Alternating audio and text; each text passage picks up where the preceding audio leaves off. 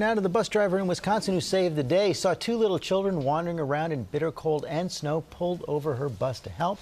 Paula Ferris here with the story. Good morning, Paula. Good morning to you, George. Those kids, just 6 and 2, one of them wearing just a t-shirt and a diaper in dangerously cold weather.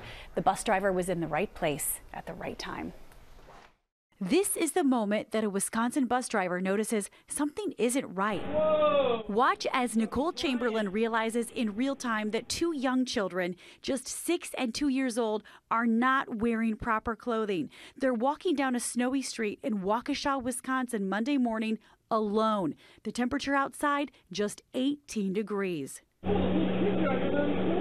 She pulls over and rushes the children onto the warm bus. You're nice and warm on the bus, okay? Covering the 2-year-old's bare legs with her own jacket. Neither one of them had a coat on, and they were headed towards a busy intersection, and I knew there was no school bus stop down there or a school, so I knew right away that I had to pull over and help them. I called them over and I said, "What's going on?" And they said, "We're looking for Grandma." Are you looking for your grandma?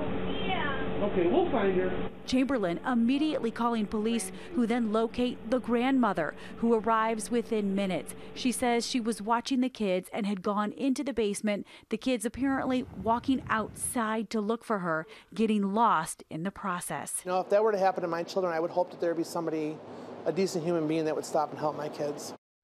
And police say it was accidental. They are not recommending any charges. The driver, Nicole Chamberlain, says it was purely coincidental because she was on the road 5 minutes earlier for her pickup than usual. She says had she left at her normal time, she wouldn't have seen those sweet little angels. We know it wasn't coincidental. Oh, it wasn't. Thank goodness she was supposed to there. be there. Not at all. But it can happen in a second. Just turn your back and the kids could be out the door like that. It's nobody's fault. No, I apologize.